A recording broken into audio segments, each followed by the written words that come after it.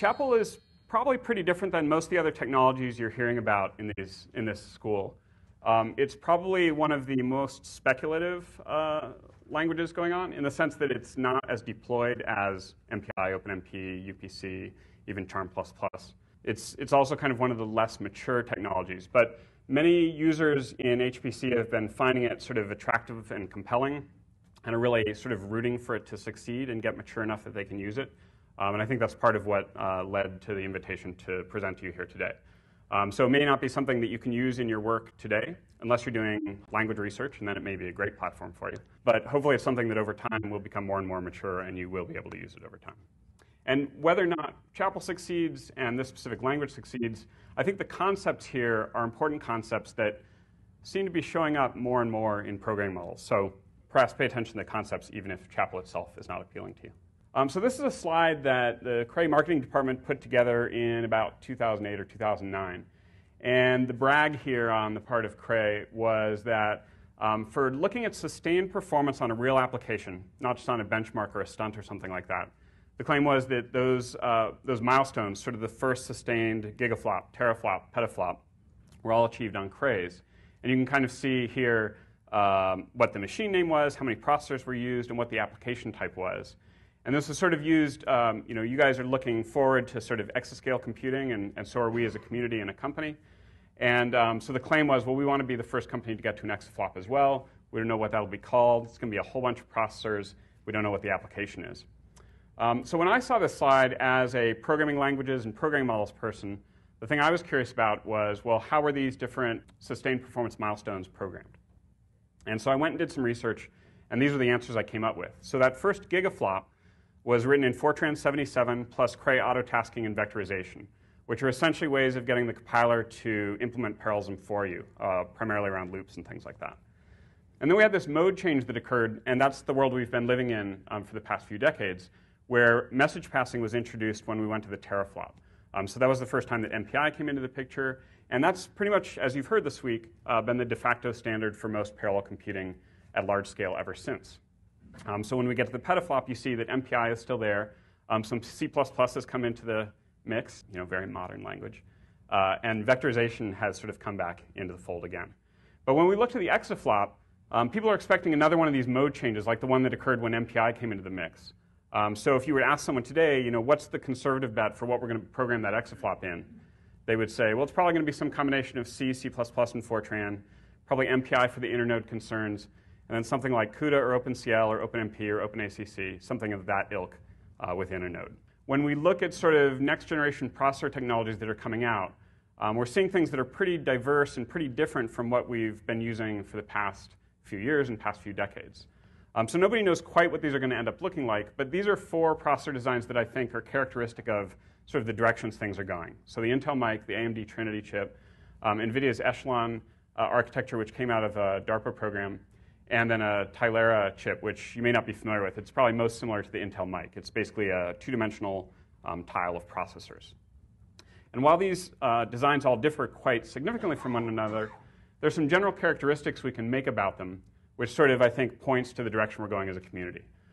So most of these designs have either increased hierarchy within the processor or at least increased sensitivity to locality. Right? You have to be more aware of what's here and what's there within a compute node, whereas typically we haven't had to worry about that as much.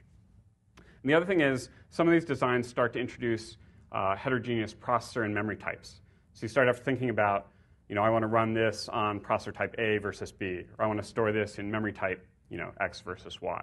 And the point here is that, next generation programmers, which is hopefully all of us in this room, will suddenly have a lot more to think about within the node than we have in the past. So that's why we end up with this sort of smorgasbord of programming models down here. The last one is kind of the CUDA, OpenCL, OpenMP category is designed to talk about, well, we need probably some kind of technology to talk about how to program these next generation nodes. But the interesting thing to me as a programming language designer is that when you go through these phase changes in architecture, this is also a time we can potentially do something completely different, maybe something better than just kind of continuing to mash programming models together. And so what I'd like to do is illustrate that through a really, really trivial example.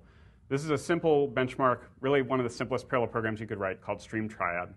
And basically what you do in this benchmark is you take a vector C, multiply it by a scalar alpha, add it to a second vector B, and assign that to a third vector A. And this is designed as a memory-intensive benchmark. I don't mean to put this up as like, this is the killer app for HPC or anything like that, but it's just kind of a nice, simple cartoon to talk about programming models with. So the obvious parallelization here is to just chunk up those vectors into approximately equal size chunks, and then have each of your parallel tasks do the computation on its subvector of the total vector. And if we were to run in a distributed memory mode, then we would do more or less the same thing. The one thing I've drawn differently here is we would take that scalar alpha typically and replicate that across all of the nodes so that I don't have to communicate to get the value of alpha. I've got my own local copy right here that I can use. And of course, the world we're living in today is one in which we typically are doing a hybrid between distributed memory across our nodes and then shared memory like multi-core within our nodes. And so you end up with a picture like this, where you've got sort of the two styles of parallelism going on. Now, if we look at this in terms of code, and I'll warn you the code is not going to be particularly readable, but you'll get the gist of it. This is what Stream Triad looks like in MPI, and the colors are barely coming through on this projector. There's some red code here, which is basically the MPI code. There's a green loop down here, which is basically the computation we're trying to do. And then the black code is basically just kind of boilerplate that comes out of C programming to an extent and SPMD programming to an extent. And there's not very much MPI here because this is an embarrassingly parallel program. So it's basically sort of set up and tear down. But there's not communication to speak of, and therefore not a lot of MPI.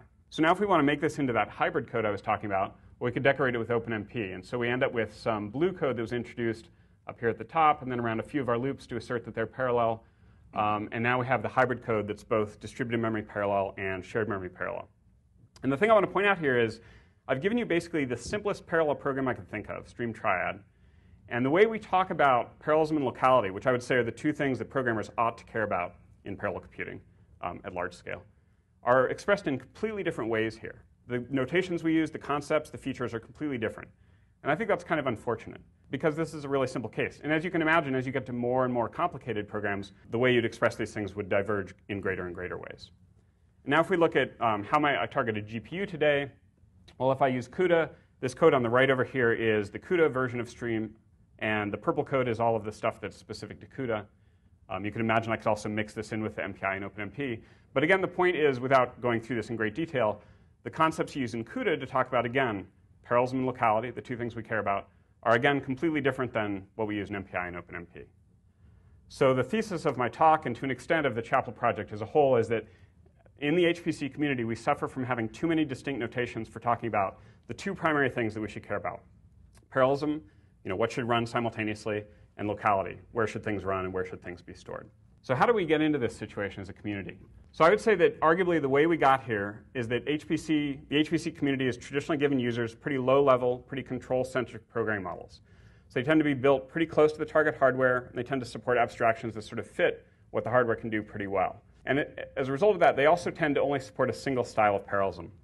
So what I've got in this table here is kind of different types of hardware parallelism that you might expect, like internode or vector capabilities or GPUs.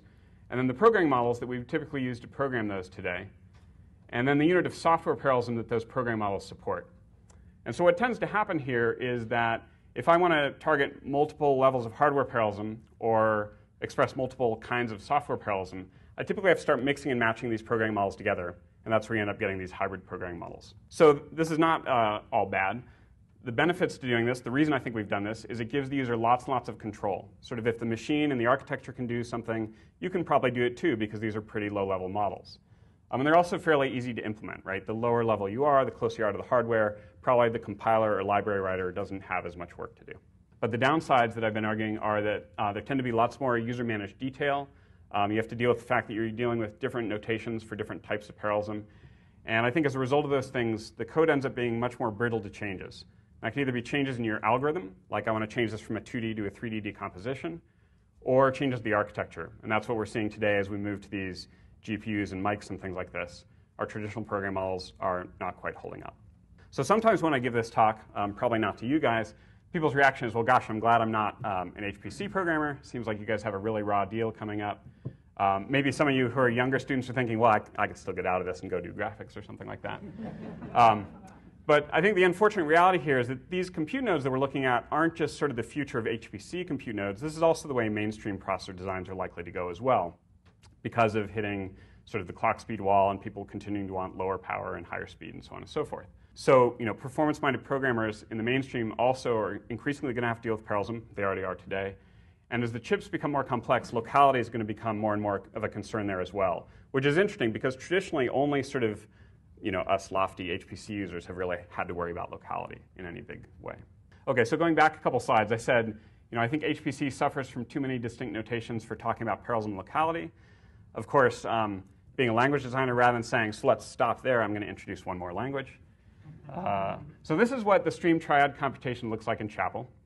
And as you can see, you can probably almost read it, unlike the other ones. As you can see, it's pretty concise. And a lot of this has to do with the fact that we've sort of borrowed a lot from modern programming language design and scripting languages and things like that. So we've tried to get sort of a similar kind of fast and loose feel to what you might have in like a Python or MATLAB or something like that. And by the end of this talk, you'll probably understand most of this code, but I don't want to walk you through right now. But what I do want to say is that what's interesting about this code is that with this one program, I can run this in a serial mode, in a shared memory multi-core mode, a distributed memory mode, the hybrid mode we talked about, or really any one of a number of other ways of mapping this down to the hardware, including dynamic load balancing or different distributions, things like that. All through this one clause here, which I've elided a few details on. There's kind of a constructor call I left out. And this basically is this thing called a domain map, which says, here's how I'd like you to map this index set and any iterations over it and any arrays over it down to the architecture. And by changing that clause, we basically can end up with any one of these different implementations of how this computation, this sort of scale and add these vectors, gets mapped down to our parallel hardware. So the philosophy here in Chapel is that with a good language design, you can tease the details of how you're going to map locality and parallelism down to the hardware away from the actual algorithm that you, the scientist, care about. And that this permits the compiler and the runtime and the application scientist and the parallel expert to all focus on the things that they do the best without kind of entangling all those things together in the code. So what we're going to do over the course of this talk is by the end of it, again, you'll sort of know most of these features. We'll sort of build our way up to these domain maps, which are kind of the highest level concept in the language. But for now, this is just kind of a teaser to whet your appetite. All right, so the outline of this talk is as follows. I've just given you a little bit of motivation, like why are we doing Chapel and what's kind of different and unique about it. And next what I'm going to do is go into some of the background about Chapel, where did it come from, and some of the motivating themes. Then we'll go through a tour of the language. It won't be a complete overview of everything in the language, but it'll give you a flavor of different feature sets that are in the language. I mentioned implementation there, but in fact I ripped out all the implementation slides from this talk. I just forgot to update my outline. And then towards the end, I'll wrap up with a little bit of status on the project, what our next steps are, and time permitting, some of the research problems that we're working on currently. All right, so what is Chapel? As you've probably gathered, it's an emerging parallel programming language. The design and development of Chapel are being and have been led by Cray, but we've always done it in a very collaborative manner. So there are a number of people in the Chapel community who are in academia, at national labs or international labs, a few in industry. The language itself came out of the DARPA HPCS program, which ran over about the past decade or so. HPCS stood for High Productivity Computing Systems, and so basically the goal of the program was to say, we as a community are really good at building faster and faster and faster machines, but we're not particularly good at making them easier and easier and easier to use for a broad community. So the goal of the program was really, how can we make the machines not just faster, but also more productive? And Cray investigated a number of technologies under this program, one of which was this Chapel language. There are several other things as well that I won't be talking about today. So the goal of Chapel is to improve the productivity of the programmer. Right? You have to write some code to run on this machine. We want to make your life easier. And so the first thing we want to focus on is making the machine much more programmable than it is today. At the same time, since performance is king in HPC, we don't want to sacrifice performance. So Kathy argued in her last talk that you can use PGAS languages and not sacrifice performance. That's something we're betting on as well. We want to support better portability than current models. And your first reaction there might be, well, MPI is quite portable. How could you be more portable than that? But I think the fact that sort of MPI becomes insufficient in and of itself in a machine that has GPUs is an example of how we want to be portable to sort of changes in the architecture, things like that as well. So you don't have to start building hybrids out of Chapel. And the last one where we have the least impact is improving the robustness of parallel codes. And here we just talk about sort of removing common error cases and making other errors easier to figure out. But in the HPCS program, most of our robustness work took place more in the hardware and operating system level. And then the last thing at a high level I want you to know about Chapel is that it's a work in progress. So The language and the implementation are still very much actively being developed. That's bad if you want to use it today. You can use it, but it's not incredibly stable and robust and fast yet. But the good thing is, if you kick the tires and you give us feedback, it's not too late to improve the language if you think we've done something wrong. So speaking of the implementation, Chapel is being developed as open source software at SourceForge. It's licensed as BSD software, so it's quite permissive. You can pretty much do what you want with it. And people often assume that because Cray is developing Chapel, it only runs on Cray machines. But we've designed both the language and the implementation to be incredibly portable. So we, of course, run on Cray architectures, but we also run on multi-core desktops and laptops. I do a lot of my development on this Mac, especially when I'm traveling. You can run on commodity clusters, systems from our esteemed competitors. Something we haven't done much with yet, because it wasn't part of the HPCS program, is we haven't done much yet to target accelerators, so GPUs, mic, things like that. That's current work, and again, that's something I'll touch on a little bit at the end, time permitting. But again, the goal here was to design a language that was not locked to any particular architecture. It should be able to target any parallel architecture is the idea. And I wanted to give you just a very high-level schematic of what the Chapel compiler looks like. From a user perspective, it looks like any other compiler. You feed it some source code and maybe refer to some standard modules, which you can think of as like libraries, and you get an executable out. So diving into under the covers a little bit there, you can see a little more in details. The heart of the compiler is this Chapel to C compiler here. And I call it a compiler rather than I think Kathy called hers a translator, because it is really an optimizing compiler. It's just that it generates C rather than assembly. We link in some internal modules, which we actually try to implement a lot of the language in Chapel itself to take advantage of its productivity benefits. And then we generate some C code, run that through your standard C compiler and linker, and then we link in runtime support libraries that implement things like the parallel tasks and the communication between nodes and the memory management, things like that. And all of these libraries are implemented so that you can plug in different implementations. If you have a different tasking library or threading library you want to plug in, you can do that, or a different communication library. And so out of that, you get the Chapel executable. The reason we take this approach is primarily for portability. Right? By doing this, we can basically focus on the things we care about, the parallelism in the locality, and let the C compiler worry about things like the low-level instruction scheduling, register allocation, things like that. All right, so the next thing I want to talk about is what I call these 5 motivating themes for Chapel. And you can think of these as being, if you're asked to design a language and you're going to start from a blank sheet of paper, you need to decide what are we going to put in the language and what are we not going to put in? And more importantly, what are we going to use as a deciding factor whether to put something in the language or not? And so these 5 themes are really, you can think of the 5 things that we used when we were trying to figure out what was this language going to look like. And this is just sort of a laundry list, so I'm going to break it out over the next several slides. The first thing is we wanted Chapel to support general parallel programming. We've already touched on this a little bit. You can think of this as, if you have a parallel algorithm in your mind and you have some parallel hardware you want to run it on, you should be able to write that in Chapel. You should never hit a point where you say, well, Chapel was nice while I was doing, say, data parallelism, but now that I want to do something else, I need to go back to MPI. And another way you can think of this theme is that if you think of that table that I showed you before, showing different types of hardware and software parallelism, what we'd really like to do is sort of replace this middle column with Chapel. That's not to say we want all these other program models to go away. We just want Chapel to be a model that works in all of these scenarios and exists as an alternative to the other models that we have today. The second theme is these things that we call global view abstractions. So let me define this. I like to define it with a very simple example, slightly more complicated than the stream triad benchmark. So I ask you to apply a 3-point stencil to a vector, say replace every interior element with the average of its nearest neighbors. This is probably the picture that comes to your mind. I want to take sort of the dark purple elements from the first view of the vector and the dark purple from the second view, add those together, divide by 2, and assign to the dark orange in this yellow vector. So in practice today, if you're doing this on any kind of scalable machine, in almost every language that you might use, the way you would write it is using a local view. You're going to write code that talks not about the algorithm overall. You're going to talk about what should each unit of parallelism do, what should each task or process do. And so one of the first things you're going to do is say, okay, well, let's divide, if I'm running on 3 tasks or processes, say, let's divide up our data structures across those tasks. So each one's going to get 2 elements of each of my vectors. And then for a stencil code like this, it's typical to allocate some extra space in order to cache values that you don't own, but that you need to compute the values that you own, and then to do some communication to update those cached values. And then at that point, you can do the computation you originally set out to do, that averaging computation. But of course, again, you're writing it from the perspective of one of these parallel tasks, not the whole global problem size. So the whole idea behind the global view is you'd like to be talking and thinking and writing code about sort of the data structures as a whole rather than one process's view of the data structures. So in code, the way this looks, and this is Chapel code, the global view looks like this. We basically declare a global problem size like n.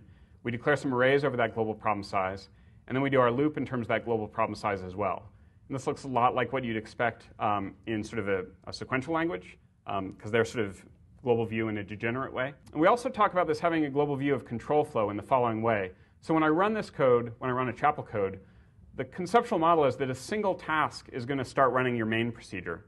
And then there are features within the language that add and remove parallelism. Like this for all loop, for example, says, execute this loop in parallel. So that'll create parallelism, which will conceptually be destroyed after the loop's over.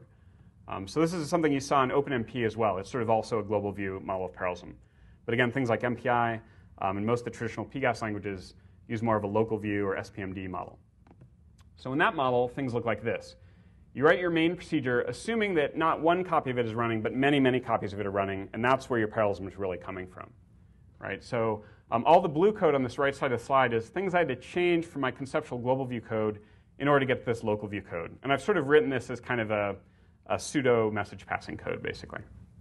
Okay, so I'm going to take my global problem size, query how many processes there are, and what my unique ID is, and I'm going to compute what portion of the global problem space I own by dividing the problem size by p. So I then declare my arrays in terms of that local problem size, and again, I'm going to extend by one in either direction so I can get these nice ghost or overlap cells to cache neighboring values. And then I insert some communication, again, using kind of a pseudo send-receive thing here, to basically update those caches. And then I can do the computation itself, again, in terms of my local problem size. So this isn't that bad. Any one of us could probably write this. You guys spent a whole day on MPI, as I understand it. Except for me, I wrote this code and gave this talk for a month or two before one of my colleagues said, you know, you've got a bug here. Your last processors basically are indexing one too far outside of the bounds and kind of falling off the edge. So, you know, anybody can write this except for me. So you can fix this, of course. So I have some purple code here, which basically keeps track of what those extreme bounds should be. And I'm going to use those to drive my loop down here, and I basically nudge them in for those extreme processors. Okay? So now I've got a more or less correct code. Except that I've written it assuming that the problem size divides evenly by the number of processors. Of course, I could write more code to sort of give some processes the floor of n over p and others the ceiling of n over p, or use some other kind of way to deal with the extra elements. But then I ran out of space on my slide and patience. And if you've looked at MPI code in practice, sometimes people do this, right? It's kind of a hassle to deal with these kind of things. So let's just put an assertion that it divides evenly. And that's great until you want to run on, you know, a non-power of 2 processors or something like that. The other thing to note here is that I said, you know, this isn't that bad, and it's not. But this is, again, sort of about the second easiest parallel program you could write. And as you get from this one-dimensional stencil to two-dimensional and three-dimensional stencils, all of these details sort of explode geometrically, because suddenly you don't just have 2 nearest neighbors, you have maybe 26 nearest neighbors. So, you know, then it doesn't fit on a slide so well. All right, so this is the global view. We want you to be writing and thinking, or at least able to write and think the way the code looks on the left over there. And able to is really a key distinction here, because a lot of people say, well, I'm an HPC programmer. I need to control everything because I'm a control freak, and I need every last scrap of performance, right? And that's a completely valid perspective. So one of the big themes in Chapel is to provide easier ways to do things, provide these global views, but not take away your ability to do things more manually. So for example, if you wanted to write an SPMD program in Chapel, you can do that. And this is a little idiom that would show you how to do it. And again, you'll understand all this code by the end of the talk. Global view doesn't necessarily mean you can't do local view or SPMD programming. It simply means you have an alternative to doing it. And that's the second theme. All right, the third theme is this concept we call multi-resolution design. And here's the motivation for this. So most of the things we use in practice, I've argued, are kind of lowish level, kind of close to the target machine. And again, they give you a lot of control and a lot of performance. But there's a point at which I start saying, you know, why am I writing this stencil idiom again? Maybe it's just that I'm a terrible software engineer. Could be. But at some point, things just start to feel really tedious. And I feel like I'm spending more time wrestling with the program model than the actual parallel algorithm that I want to be writing. And not all program models have been low-level like this. So there have been higher-level program models proposed over time. Most of them have not caught on. 2 that are kind of near and dear to my heart are high-performance Fortran and ZPL, which were 2 high-level program models that came out in the 90s. And these both have these nice data parallel abstractions, global view arrays like the ones I said Chapel had. But they sort of stranded you away from the machine. If the abstractions failed you, there was no recourse, no manual override you could use to get down close to the machine and control things more explicitly yourself. Or I should say that it's not that there weren't any ways to get down lower, but they felt very restricted and very much like you were escaping the language. So the result I have here is at some point I say, well, why don't I have more control? Like once my program doesn't fit that idiom, why can't I just drop down lower? And so this motivates this multi-resolution design concept we talk about. So in Chapel, our goal was to design a language that had multiple tiers of features, some of which were going to be much lower level, much more explicit, much more closer to the hardware, others of which were going to be much higher level, much more abstract. And so the way in which I said I already alluded to this is that sort of the domain maps and data parallelism are sort of the global view abstractions we talked about, and that's a way to sort of write at a very high level. But the way that you can write at the local view that I showed is basically dropping down to some of those lower level tiers in the language. So another part of our design here is to build the higher level features in terms of the lower level features in order to guarantee that they're all compatible with one another and that you can move between higher and lower levels sort of from function to function or statement to statement in your program. This is also done so that the user can write their own high-level abstractions if we haven't anticipated some high-level array or parallel loop schedule that you might want in your program. And we'll see examples of that later on in the talk. So that's the third theme, this multi-resolution design. And then the fourth theme is a pretty simple one. It's that if we're running on these large-scale machines, you need to worry about locality. You need to worry about where your data is located and where your tasks are running relative to that data in order to get good scalability. Or I should say somebody has to worry about it. In spite of pursuing aggressive language designs, we're actually not sort of fans of heroic compilers. So we think this is the kind of thing the user should have to think about and help reason with. So the idea here is we want to give the user features that give them control over reasoning about locality and affinity. And as Kathy alluded to in the previous talk, we fit within this family of partition global address space languages. Or I actually prefer the name partition global namespace languages, because often in these languages, you're not actually explicitly dealing with addresses so much as the names of variables. So the abstract concept here, we're going to have sort of a conceptually shared namespace, but it's going to be running on distributed memory. But rather than being a completely flat shared memory where we can't really tell where anything lives, it's partitioned, so we can reason about where things live if they're in that shared namespace. And so this is kind of my version of the diagram that showed up in Kathy's talks. And Kathy actually alluded to the broad family of PGAS languages. The sort of three that usually come to mind for people are sort of the founding members of this term PGAS: Cray, Fortran, UPC, and Titanium. Where Kathy talked a lot about UPC and Titanium. Cray Fortran, if you're not familiar with it, has actually gotten rolled into the official Fortran standard now. So I think as of Fortran 2008, co-arrays are now a full-fledged feature in the language. So a lot of people, when they hear about these three languages, they sort of think, oh, these are just the Fortran C and Java dialects of the same language. And that's a reasonable assumption to make, but it's incorrect.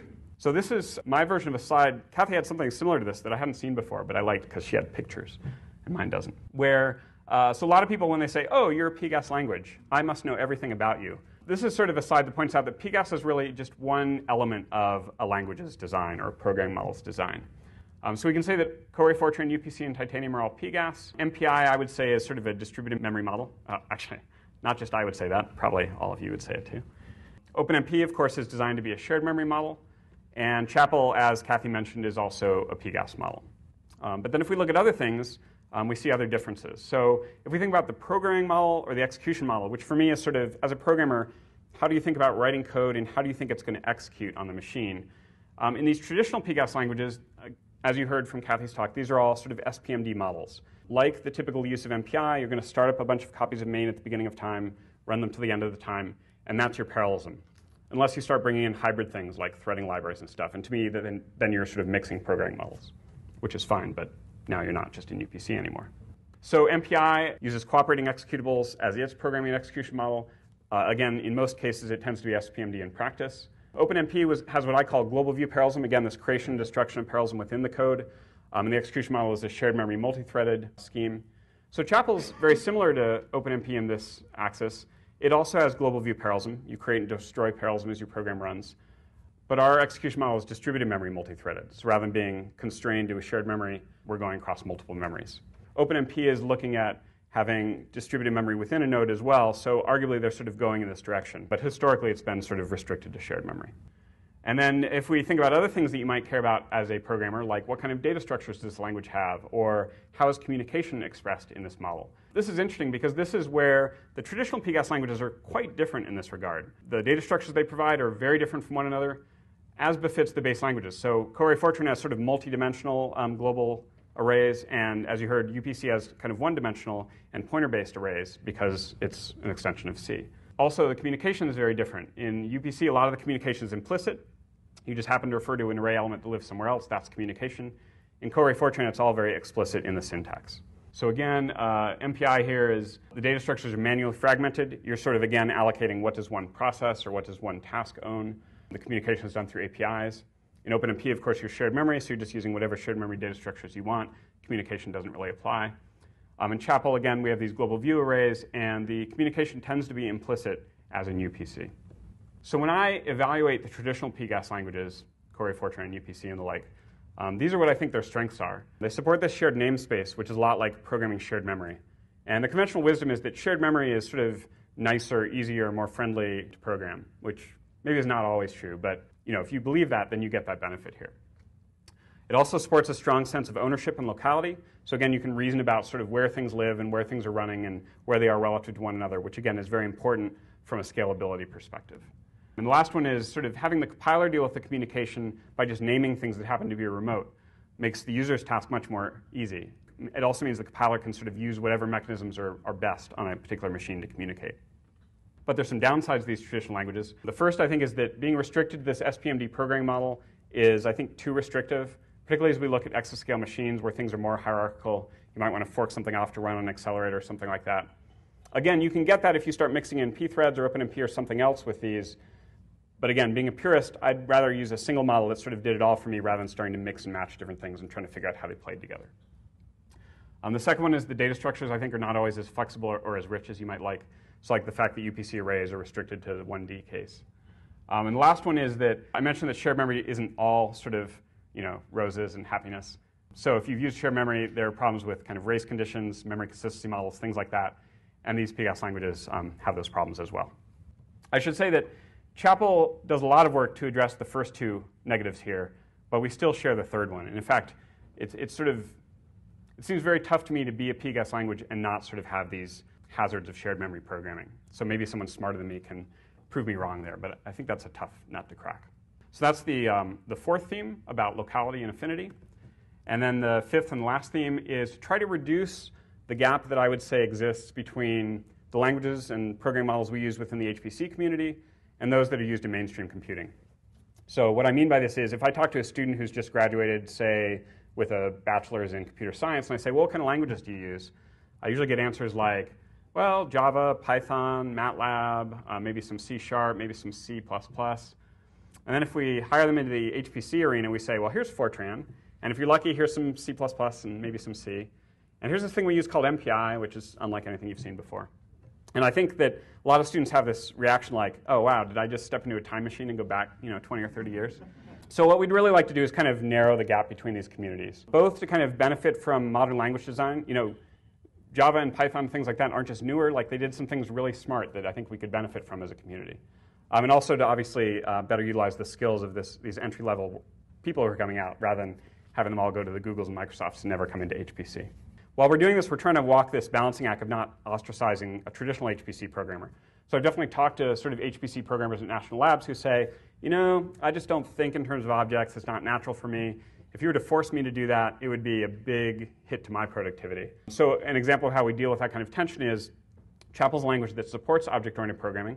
You can use it if that's the way you think, but it's not a very pure object-oriented language. So it's not like a Java where everything is an object. It's sort of an optional piece of language you can leave aside, and you can program in much more sort of traditional block imperative style if you prefer. And that's this fifth theme. Right? There's going to be some point at which if I'm dialing down, I'm still going to hit kind of the bottom of the Chapel features.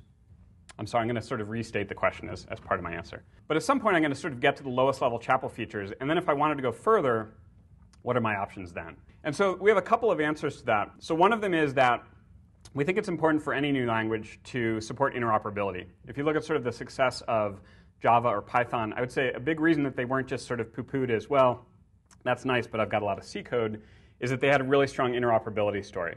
So one of the ways in which you can go even lower than Chapel is you can basically call out to external C routines, write code there. And we even have a new capability where you can actually write C code sort of in line with your Chapel program. It's sort of in the same flavor as writing inline assembly in a C code. So that's one way you can sort of get out of Chapel and down further. And then what's down there awaiting you? I showed the runtime architecture, and I talked about how you can plug different implementations in.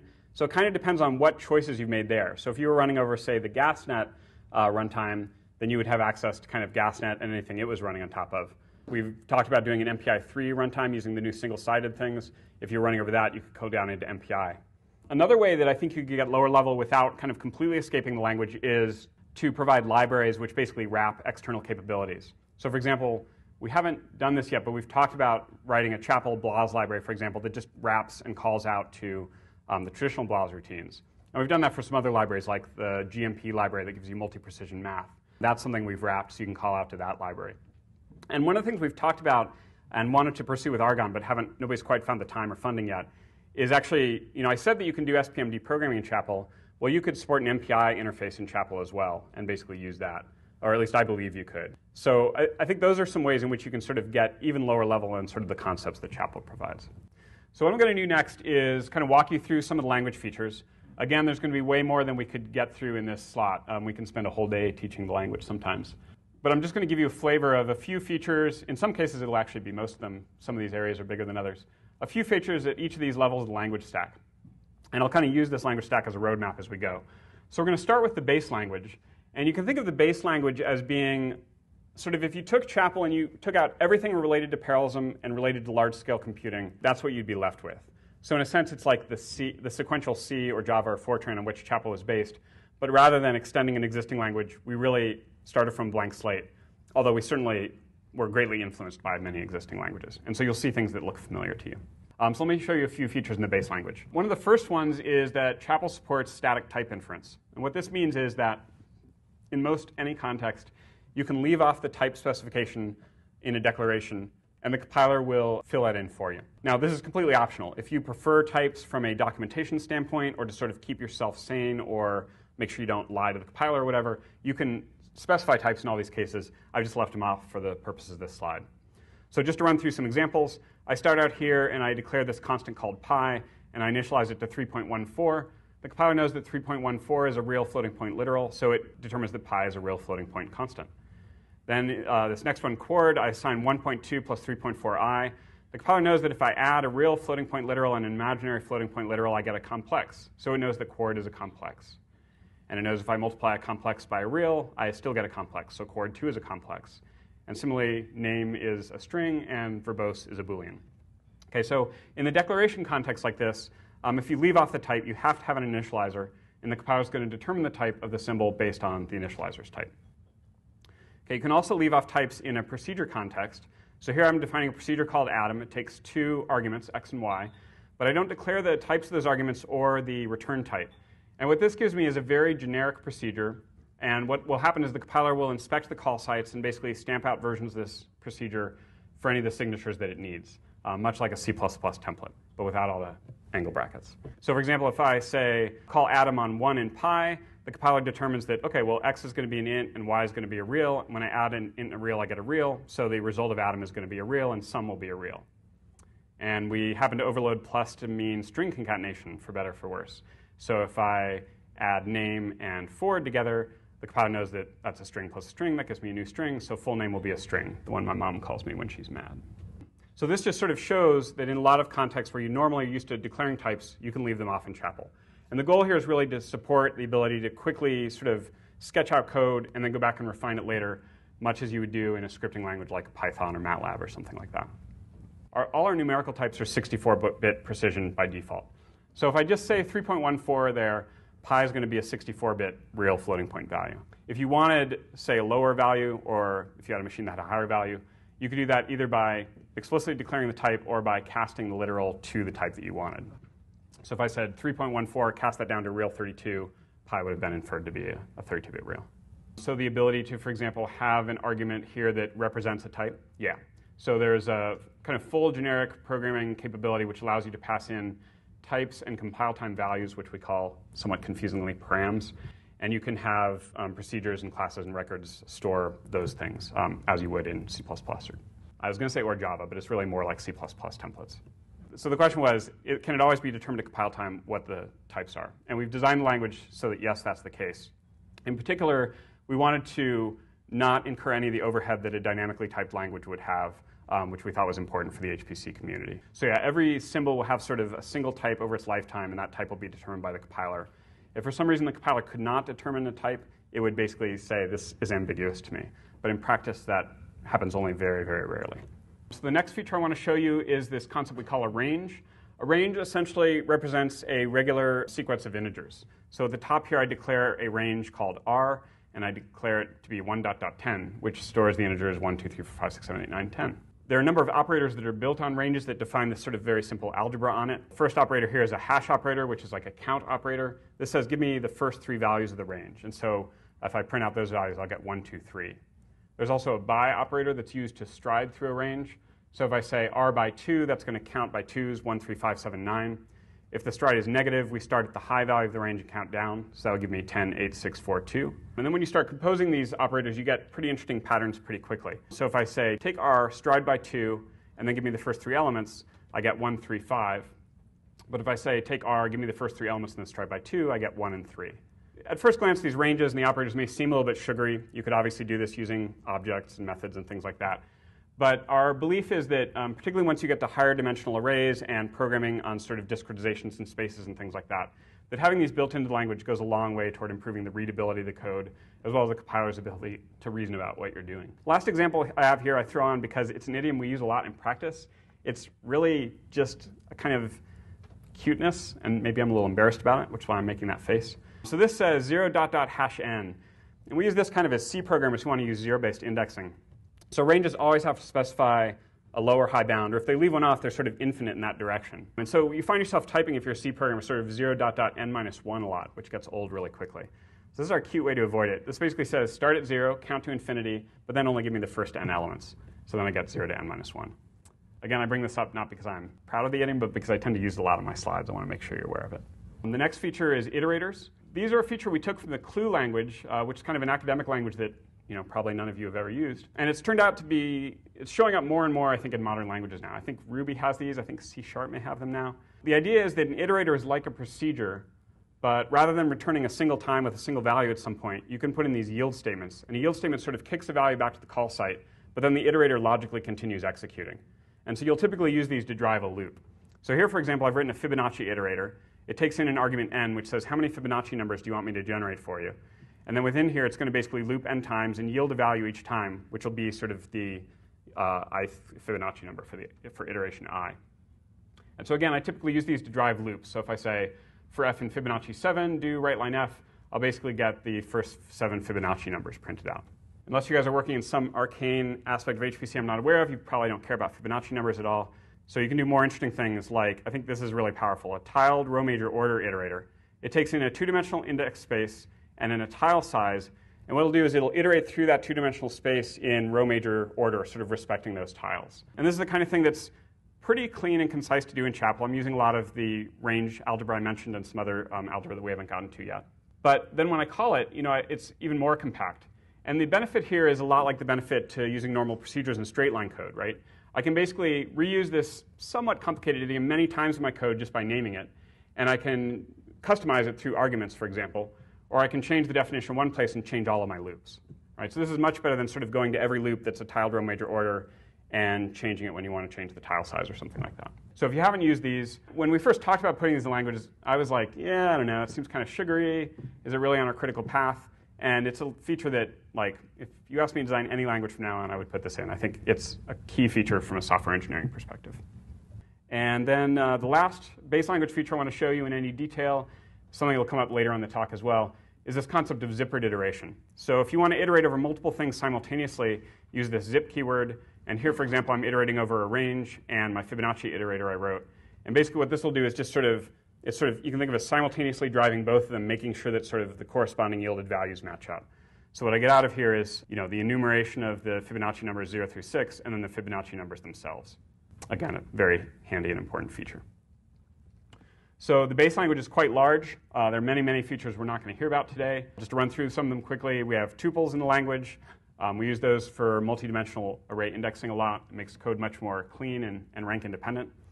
The language has been designed to be very rank independent, so maybe the best example of this, we had an intern who basically wrote a 2D AMR code, and then he could run it in 3D or 4D just by changing one compile time parameter, basically.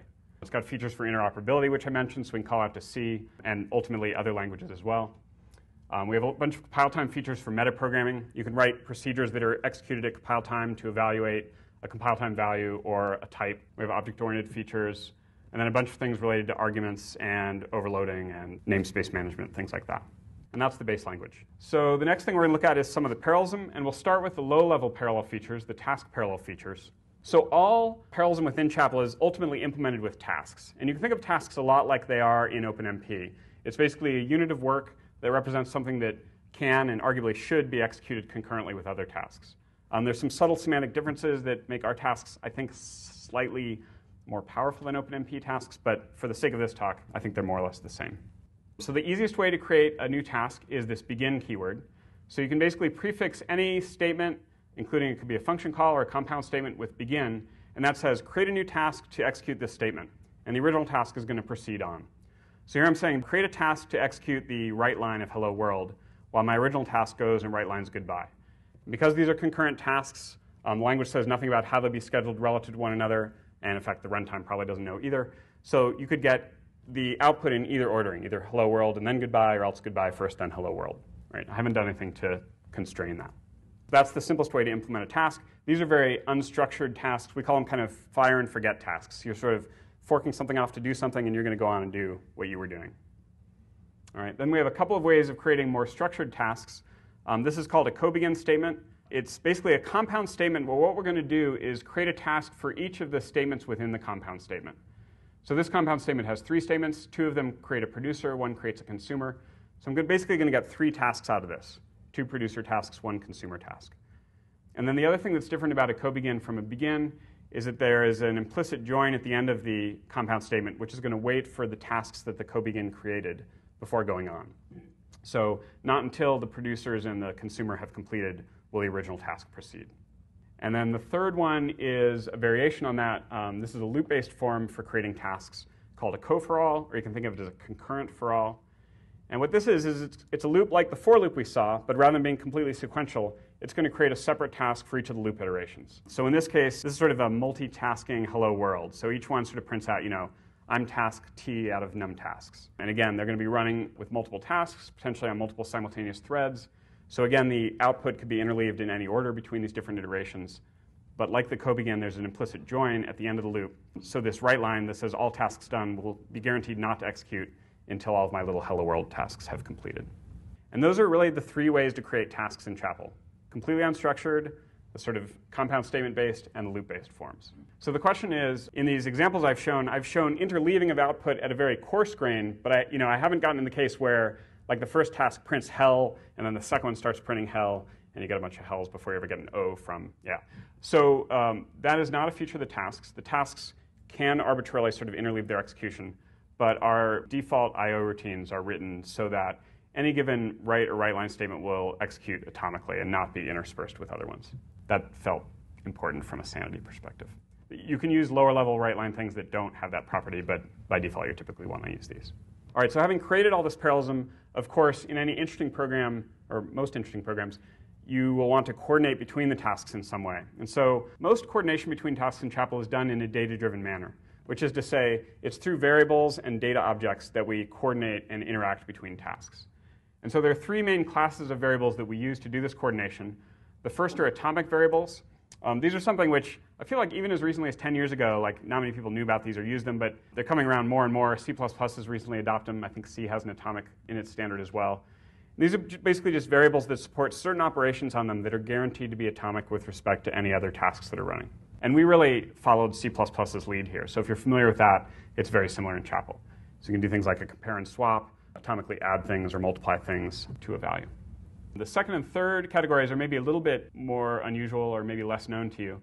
The next one is called single assignment variables. And these are variables where if you try to read that variable, you will block until something has assigned that variable. And in the variable's lifetime, only one thing may ever assign it. Okay, so this is a way to sort of have a task block until some other task, for example, creates some result value that it's dependent on. And as you'd expect from the name, you assign them once, and that's sort of how they work. And then the last case you can think of as a generalization of single assignment variables. These are called synchronization variables. And what they do is they store a full empty state along with their value. And what's going to happen is that the reads and writes are going to block by default until the state is full or empty respectively. So if I go to read a synchronization variable and it's empty, I'm going to block until something writes to it and fills it, and at that point I can read it, and I will consume that and leave it empty again. Similarly, a write to a value is going to block if that value is full, waiting for it to become empty, and then at that point it can write its value and it'll fill it. So I have an example that shows synchronization variables used in practice, kind of a very simple one. At the top here I use a cobegin to create two tasks. One is a producer, one is a consumer. And what I'm going to do here is just kind of a very simple circular bounded buffer problem. So the bounded buffer itself I'm going to represent in Chapel using this array variable called buff $, and it's an array from 0 to buffer size. And the element types here I say are synchronized reals. And what that means is that each element of this array stores a real floating point value, but it's synchronized, so it has this full empty state associated with it as well. So again, every element of the array has its own full empty bit conceptually. And so then what happens is my producer and consumer are written very simply. They basically just spin in a loop, kind of incrementing their count around and around this buffer, and either read to or write to the buffer. And so when you think about bounded buffer problems, normally you're sort of concerned about overflow and underflow conditions. I don't want to get too far ahead of the consumer or have the consumer get ahead of the producer. And the nice thing about these full empty semantics is that they basically give you that for free. If at any point the producer wraps around on itself and tries to write to something it's already written to that hasn't been consumed yet, it's going to block because that element will be full. And similarly, the consumer, if it gets ahead of the producer, is going to block because it'll get to an empty cell. So this ends up being a very elegant way to write these producer-consumer kinds of paradigms, which are pretty prevalent in tasking models. Does using these result in a lot of chatter back and forth between the tasks to figure out where we are? It doesn't result in chatter between the tasks themselves because it is all a data-oriented thing.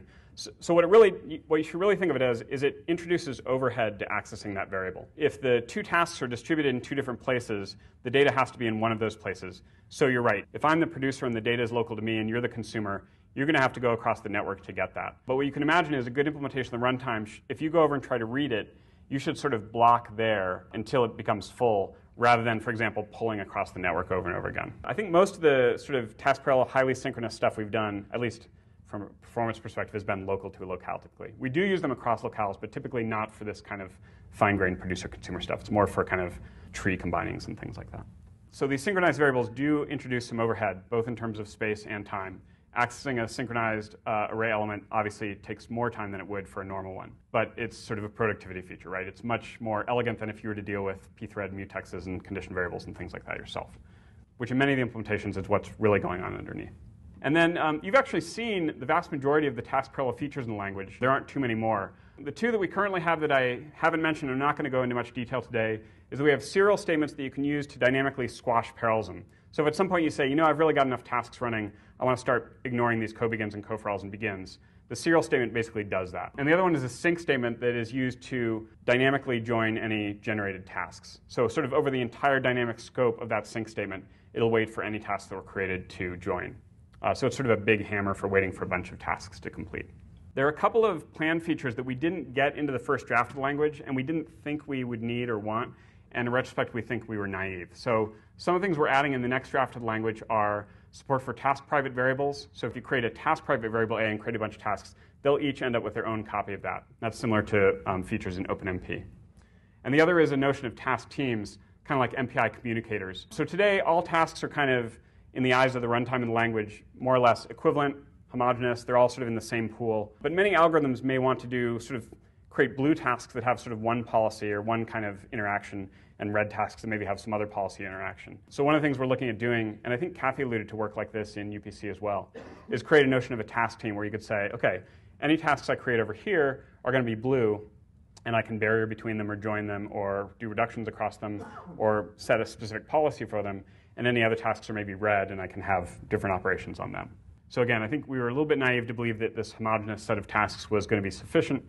It is for very homogeneous codes and benchmarks, but once you get into real large coupled models where very different things are going on simultaneously, I think these task teams become pretty important. So next, let's talk about locality.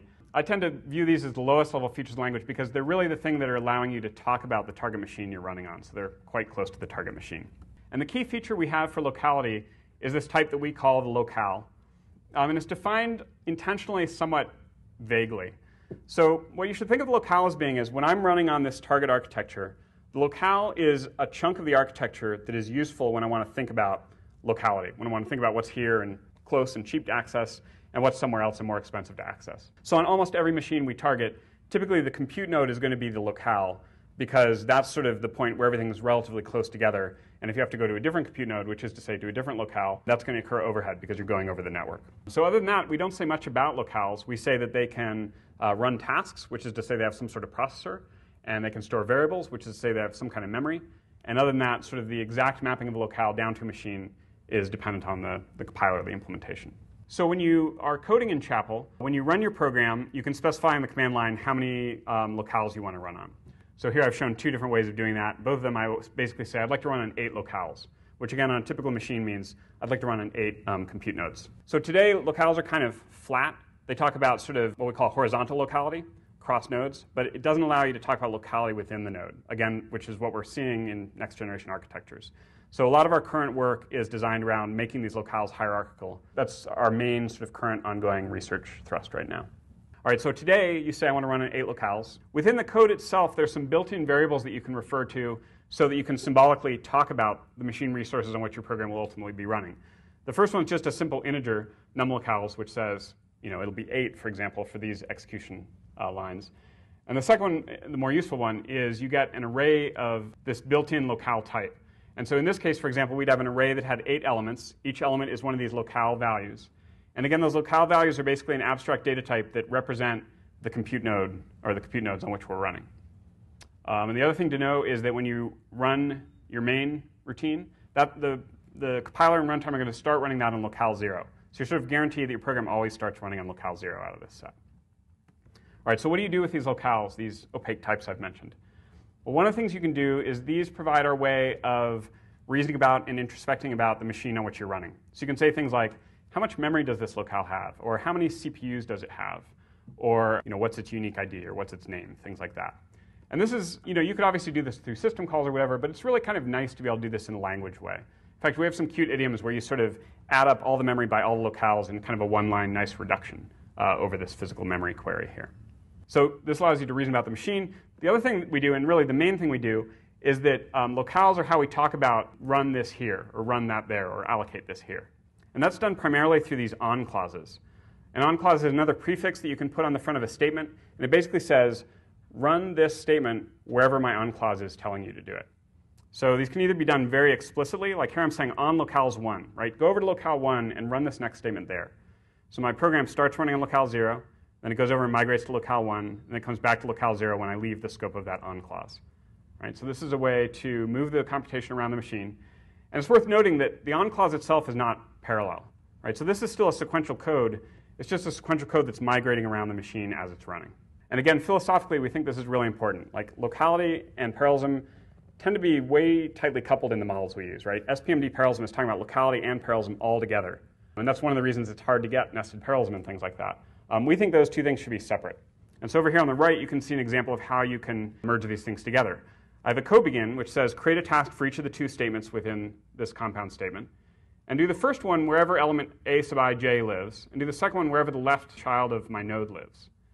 And so the thing to note here is that these on clauses can also be data-driven. So you don't have to explicitly say, like, run on node 2, run on node 4, which is obviously a brittle way to code. More typically what you'll do is you'll distribute your data, and then you'll say, go wherever element I sub j is of array A, and do this big computation that I know is going to take a lot of time there. Or, go to wherever my left child is and continue the search that I'm doing there, as opposed to doing it here. Right?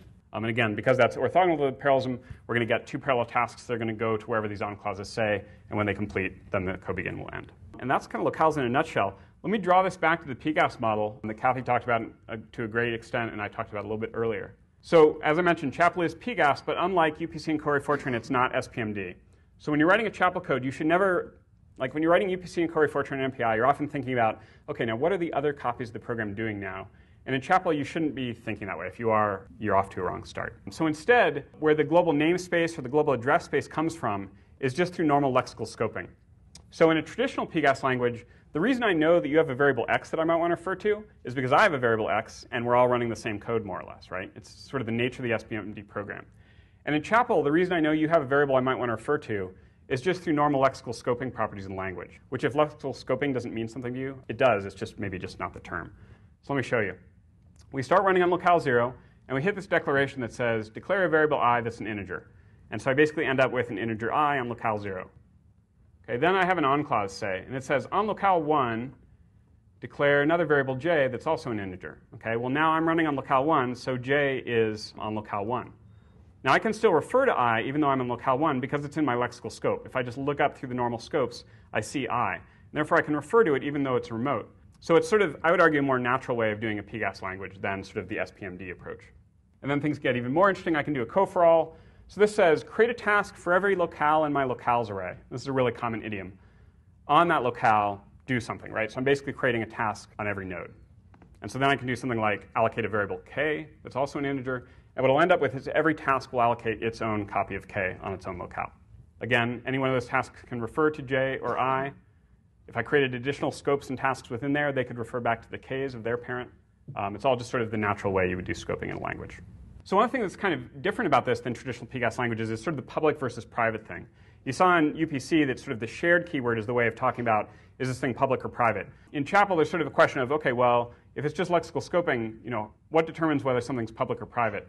And the fact of the matter is, you normally don't think in those terms very much because the thing that determines whether you're public or private is just what other tasks can see it, can see that variable, and then who actually bothers to refer to it non-locally. So for example, putting up the exact same code that I just showed you, I have tasks in that innermost loop that can refer to I and j. Therefore, by nature, I and j are public. But k is completely local to those innermost tasks, and I don't have anything else inside of there that is remote or parallel. And so k is private. And so sort of inherently, this code suggests this kind of public-private breakdown. But again, if I were to put in some additional on clauses and tasks within that inner loop, suddenly those k's are also public because things might refer to them.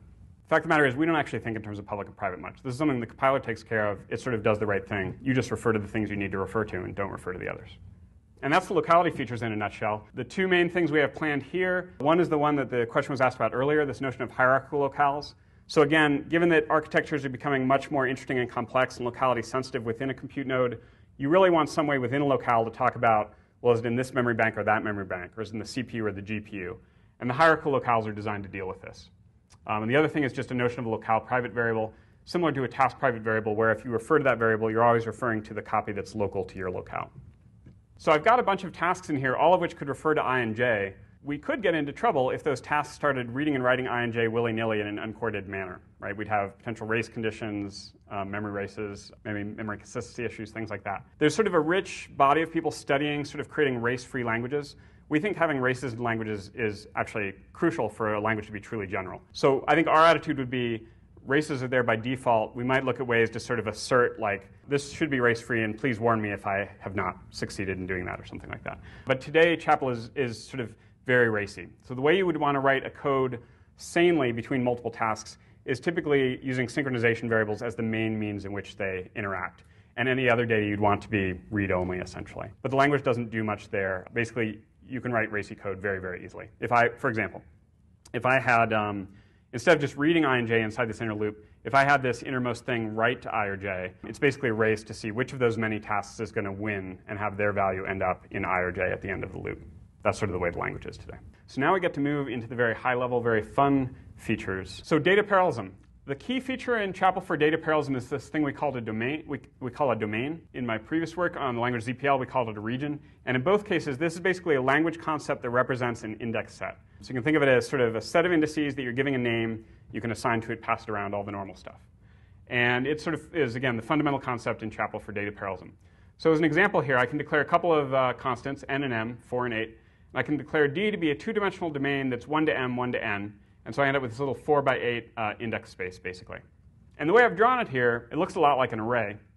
And that's not by accident. But unlike an array, there's not actually any data associated with those indices. So you can think of it as like the size and shape or silhouette or template of an array, basically. But without sort of order, m times n data stored in it yet. And just to provide another example, this is the declaration if you wanted to declare a second domain called inner. Here I've declared this type to be a subdomain of D. This means that it's basically the indices it describes are a subset of those that D describes. And I've declared it to just be 2 to m minus 1, 2 to n minus 1. So I get this sort of, as the name suggests, inner domain of D. So those are the most basic domain types in Chapel. And that gives you sort of these dense rectilinear domains. We also have strided domains, which are very useful in kind of multi-resolution algorithms like AMR or multi-grid algorithms, things like that. We have sparse domains, which allow you to represent arbitrary subsets of an index space. And that can be useful both for things like sparse matrices, also things like, this is supposed to sort of resemble the polar ice caps if you were to sort of discretize the Earth or something like that. So I could sort of say, these are all the indices that describe, surface area of the Earth that has polar ice on it, getting smaller and smaller all the time. You can have associative domains, which are basically like sets of arbitrary values. Here I've got a set of strings, basically. And these, getting ahead of myself a little bit, are basically used to implement hash table-like data structures or dictionaries. And then we have what we call unstructured domains, which are designed to support pointer-based data structures. Okay, so again, in all of these cases, these are just sort of sets of indices, sort of abstractly, that you can name and talk about. The things we do with these domains, one of them is, as you might guess, we use them to declare arrays. So there's a syntax that says, in fact, we've seen it, give me an array over this index set and of this element type, and then voila, you have data for every index in your index set. And then the operations you can do with these are pretty high level, and we've seen some of these in passing as well. So there are for all loops, which basically say, in this case, for all indices ij in my domain D, compute I plus j divided by 10, and assign that collection back to the array A. So what this will do is give every element A a value that's sort of its row number dot its column number. You can also use these domains as a very rich way of talking about subdomains, and there's an algebra that they support that allow you to talk about creating new domains with respect to existing ones. So here, for example, I'm saying assign to the, and I guess I haven't kept the name quite consistent. This should probably just be inner based on my previous slide. Assign to the inner elements of A, which again is that domain of the inner indices that I defined, the inner elements of B shifted by this tuple 0, 1. Right? So I take the inner elements of B here, and I shift that domain's index set by an offset, and I'm basically going to assign element-wise those dark red elements to the orange elements in the previous. And as you can imagine, if you start using sparse domains on dense arrays, you can end up with some pretty interesting slicing patterns and accessing kind of arbitrary subsets of data in a very concise, and if you've named things well, readable way. We also support promotion of scalar operators and functions over arrays. So in this case, this is just the normal plus and times and assignment operator. This is the normal math exponentiation operator. All of these things are only defined on scalar values, but you can give them array arguments, and basically what will happen is we'll compute those values on every array argument. So this is sort of a very concise way of writing the stream triad benchmark we saw at the beginning of the talk. And this just says, take every element of B to the corresponding element of C power and assign the result to A. I should mention that even though all of these things are built in here, you can write your own user routines as well and promote those as well. And that gives you a map-like capability. And then there are a bunch of other data parallel and domain and array operators I'm not going to go through. Kind of the things you'd expect. Indexing, reallocation, various set operations, so on and so forth. Kind of, if you would want to do it in a rich array language, we probably can. So let me just make a couple of notes. One of these is these for all loops. So before now, we've seen for loops and co-for all loops. Now I've thrown for alls into the mix. Let me kind of distinguish them. So for loops are completely sequential. One task runs the whole thing. Co-for all loops create a task per iteration. So you're basically going to get as many tasks as you have trips in your loop. And for all loops are kind of somewhere between those two. And the language doesn't specify, but you as a programmer can go in and specify how many tasks to use. But typically by default, if you don't go to any effort, the number of tasks is typically going to be proportional to the amount of hardware parallelism that you have. So for example, if you were running this code on a my 4-core Mac, for example, then I would get 4 tasks that are dividing up that index space. If I were running it across the whole cluster, it would be however many cores were in the whole cluster, or in the locales that I owned of that cluster. The other thing about for all loops that's a little bit interesting is you can invoke these with zippered iteration, and you'll still get a data parallel implementation of those loops where sort of the matching things will line up. So it's not like I'll have an arbitrary element from A and an arbitrary index from 1 through n and match those up. It'll sort of, like the name suggests, they'll zip together kind of the way you would expect. And then one other thing I wanted to say about the data parallelism is a little bit more about these promotion semantics. So whenever we have one of these promoted operators, like again, equals here is basically a scalar operator, but we're assigning it to 2 arrays, so that ends up being a promotion of that scalar equals operator across all of the array elements. Anytime you see these promotions, they're basically equivalent to a zippered for all loop. So for example, this very concise statement, A equals B, is equivalent to for all little a, little b in the zipper iteration of big A, big B, assign little a, little b. Okay, so there's sort of always a one-to-one correspondence between these promotions and for all loops. Let's look at a slightly more interesting example. Here's the stream example again. Array A gets array B plus alpha times array C. That's going to be rewritten to a zippered for all loop for all little a, b, c, and big A, b, c do little a equals little b plus alpha times c. And this can be a little bit confusing. I think it's good, but sometimes it catches people off guard. If you're used to working in array languages, people are often expect these operators to be evaluated the same way they would on scalars, which is to say, first I'm going to multiply c times alpha and store that in a temporary array. And I'm going to take that temporary array and add that to B and assign the result of that to my result A. But Chapel doesn't do that. We really take these for all semantics here. And the reasons for that are that we've defined a semantics in such a way that temporary arrays are not required by the language. The compiler should never insert a temporary array without you explicitly requesting it to. And the reason for this is a lot of people's programs, they basically say, if you say, how much memory do you want? They say, well, how much do you have? So they're going to take the amount of memory on the machine and budget like, okay, then I can have this many arrays of this size. And if the compiler introduces one temporary array, it can blow your whole memory budget, right? And kill your performance as well. This tends to have better, the zippered for all up at the top tends to have better cache behavior than if I sort of am ripping through my arrays pairwise and completely blowing my cache out each time. Okay, so these are the reasons this is a good thing. It can be a little bit surprising though. Here what I've done is I've written a kind of 3-point stencil idiom using whole array operators. So I've said for all elements in D, or maybe I could have used inner there if I'd had more space, assign it to D shifted by 1 down and D shifted by 1 up. So I'm kind of doing almost an averaging thing, except I'm not actually averaging. And if you took an array semantics, this would be like, oh, I'm gonna add those two shifted things together and then assign them to the original. But because we take the zippered for all semantics, and because I'm using the same array on both the left-hand side and the right-hand side, this actually is a data race, because at the same time, some task may be overwriting some of the values that haven't yet been read by the other. So this is just something to be aware of. In our experience, this doesn't actually come up much in practice. But again, if you're thinking in terms of an array language semantics, this is a way in which these zippered semantics differ. Right, so the question was, if I have a compiler optimization that relies on, for example, inserting a temporary array or something like that, have I disabled the ability to write that operation? I guess the way I would say it is that the language is designed so that the language never requires the compiler to insert temps. A compiler could insert a temp if it thought it was a wise thing to do, and presumably the compiler should be written in such a way that if at execution time there isn't actually enough memory for that temp, it has some sort of fallback that it could use, because it ought to be a correct program without that temp. I think what tends to happen more in practice, though, is that rather than allocating a temp of the entire monolithic data structure size, most compiler optimizations, at least that I work with, are typically some smaller slice that's asymptotically much smaller than the total problem size, and something like that would be completely fair game, and something that wouldn't affect your memory budget overall, typically. So I think that's the more common case, and that certainly is well within the legality of the language. Yeah. If you guys are good performance-oriented programmers, at some point you should ask yourself, well, these arrays look very nice and very elegant and beautiful, and you've got nice operations on them, but I'm a performance-minded programmer, and so I want to worry about things like, how are these laid out in memory? Like, for example, if I'm interoperating with C or Fortran, I might want to know, is it row major or column major order? Or have you guys done something even fancier, like some sort of space-filling curve to lay out the arrays? Or maybe you've got some sort of hierarchically tiled data structure, something like that. Similarly, if you use our sparse arrays, and if you're a sparse matrix kind of person, you might say, do you use a coordinate data structure, some sort of compressed sparse row, some sort of blocked data structure, something like that? And those are good questions to ask because, of course, memory accounts for a lot of performance. And then another thing you might ask is, if I'm running on multiple locales and I declare an array, how are these arrays mapped down to the locales? Are they going to be completely local to a single locale? Are they going to be distributed across locales? If they're distributed, how are they going to be distributed? Block or cyclic or block cyclic or something else? Even if they're blocked, there's sort of a lot of different ways you can block things up. Very important questions from a performance standpoint.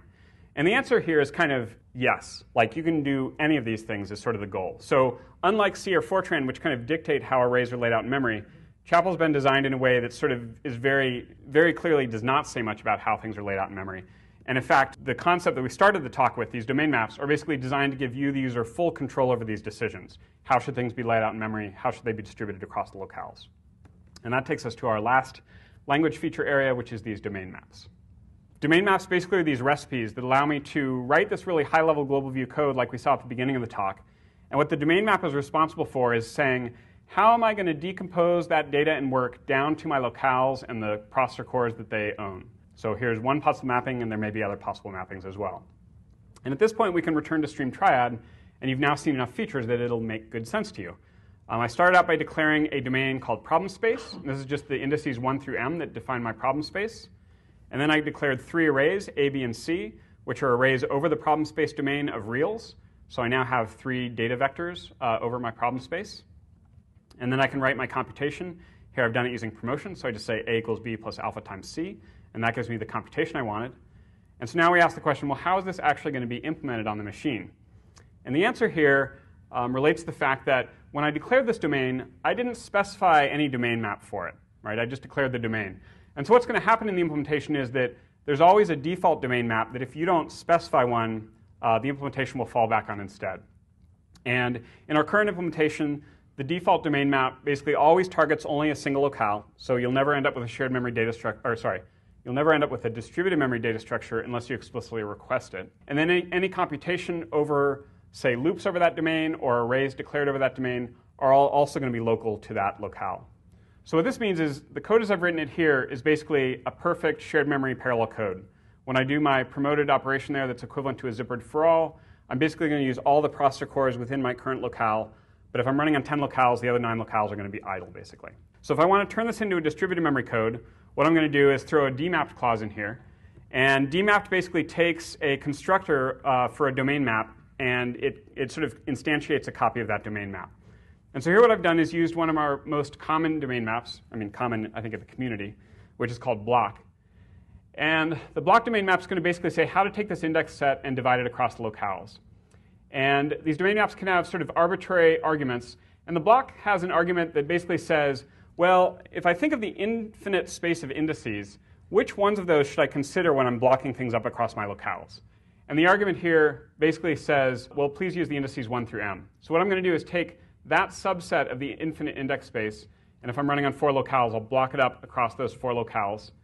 And because I've applied that domain map to this domain, it's going to block up the indices of that domain.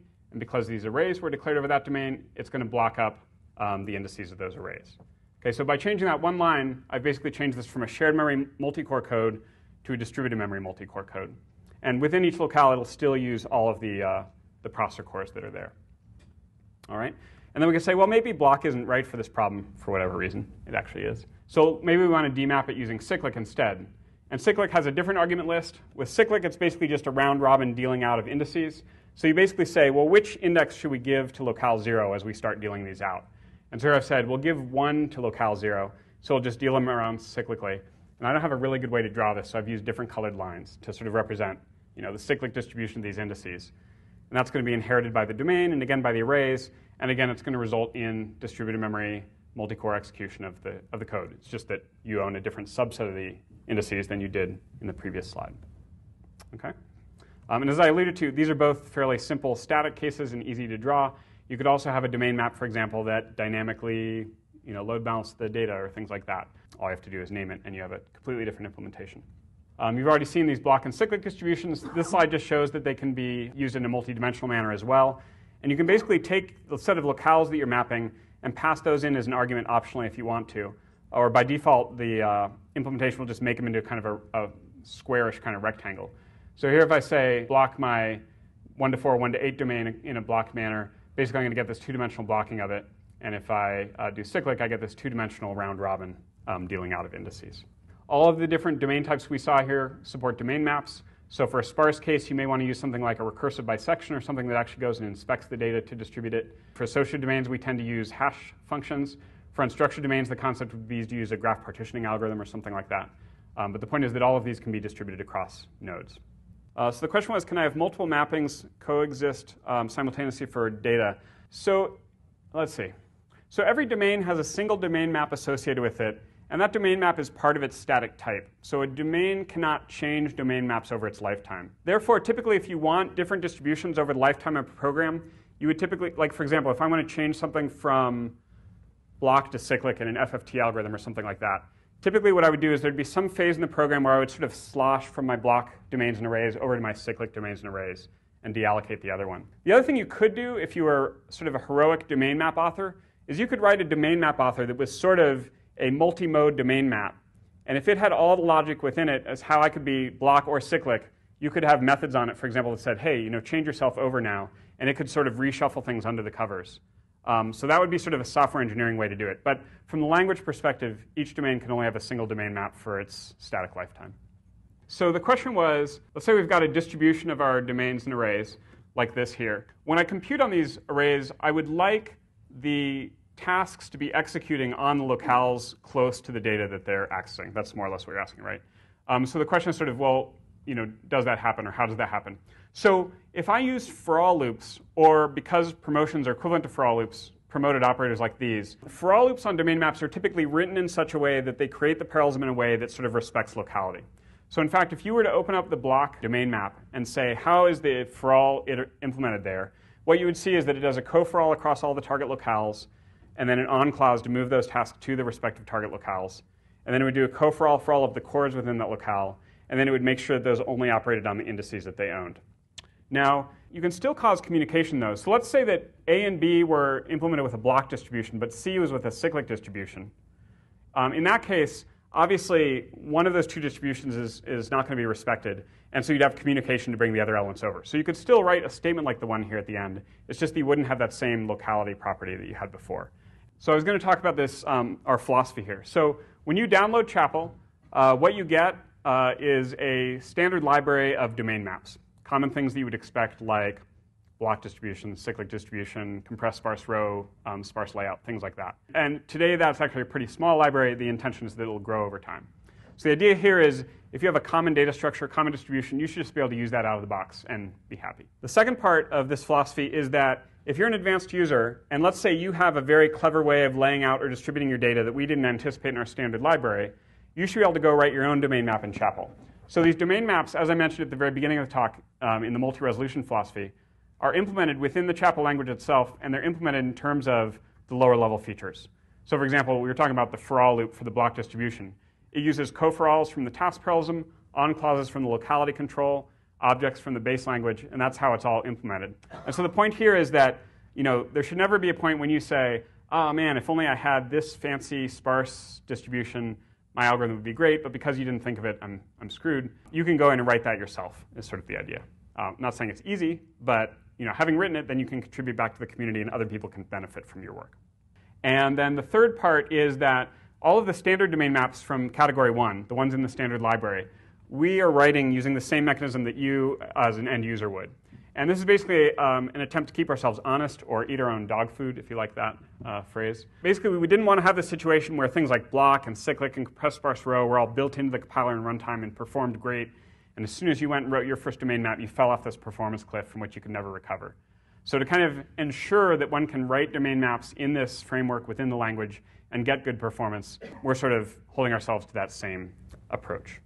This next slide, I'm not actually going to go through. It's pretty detailed. But at a high level, what it's showing you is if you want to write a domain map, what you essentially do is you write 3 classes. We call them descriptors. One describing the domain map itself, one describing the domain or any domains declared over that domain map, and the other describing any arrays declared over those domains. And what you essentially need to do is provide this required interface for each of those classes. And having done that, that's the interface the compiler is going to target as it's writing these high-level for all loops and promoted operations and global view operations down to kind of the per locale data structures and tasks and things that are needed to write it. The way you implement those is kind of completely up to you, and that's why you end up with such, in terms of the data structures used to represent these things, it's up to you as long as you provide the required interface. And that's what gives you so much richness in terms of what you can express in this framework. This next slide is a little bit of an old result, but this is designed to show that you can use these domain maps without completely destroying your performance. There are actually 3, this is the stream triad benchmark that we started out the talk with. And there are 3 versions running here. 2 of them are embarrassingly parallel, where you basically create the parallelism first, and then you start the timing and you compute only on local data structures. And those are the EP versions. That's the version that MPI provides as a reference, and we wrote a version like that in Chapel as well.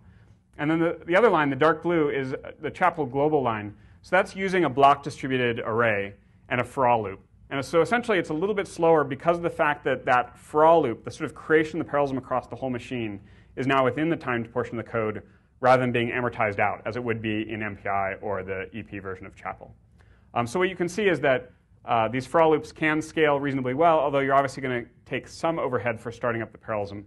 But generally, it's pretty competitive with standard MPI and an EP version of Chapel. Now, there's a big caveat here, which is that Stream, again, is an embarrassingly parallel benchmark. There's no communication. If you have something that does require communication in Chapel today, that's one of the areas where the performance is not quite yet as good as it needs to be. We're not very good at optimizing communication yet. And so if I were to take, for example, a 3-point stencil and compare MPI to Chapel, you would see the Chapel doing much worse because the communication we tend to do is much more fine-grained, demand-driven, less well amortized than it is in most MPI implementations. So that's future work. And I should say, something we've had a lot of success with in our previous work on the ZPL language. So it's a matter of kind of bringing that work forward to the Chapel language, which we just haven't gotten to yet. If you're interested in learning more about these domain maps, getting into them in more detail, I've noted a couple of papers here that describe them. And then if you download the release, I've pointed to places in the code that they're both documented and where you can go in and actually look at the code that we use to implement block distributions and sparse arrays and things like that. So again, just pointers if you want to go further with them. This next slide sort of talks, I don't think I want to go through it, but it basically talks about, we have some ideas about more interesting advanced ways to use these domain maps other than just sort of simple static mappings like block and cyclic and sparse and things like that. So this just mentions some of those. And also I mentioned the additional communication optimizations we need to do here. So now I want to get back to the question that was asked about sort of who owns work in a parallel loop.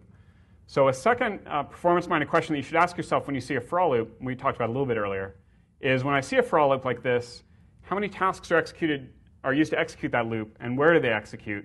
And how is the iteration space, the index space, divided between those tasks? And a second one you might ask is, with these parallel zippered loops, how are those implemented? So if I'm zippering over A, B, and C, and they all have different distributions or different domain maps, like how in the world, what determines, again, where the tasks run and how things are executed, things like that.